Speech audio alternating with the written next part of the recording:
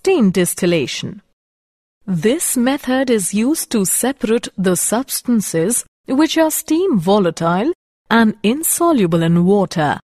This method based on the fact that a liquid boils at a temperature when its vapor pressure becomes equal to the atmospheric pressure, and the vapor pressure of a mixture of two immiscible liquids is equal to the sum of the vapor pressures of the individual liquids.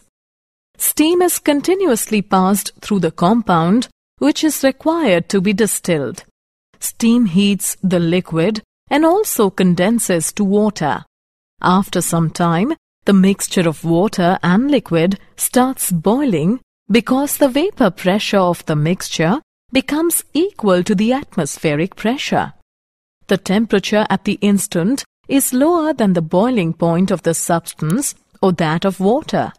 The mixture of liquid and water is condensed and collected in a receiver which can be easily separated. For more such videos on all subjects, practice questions and a lot more, download iPrep and learn unlimited.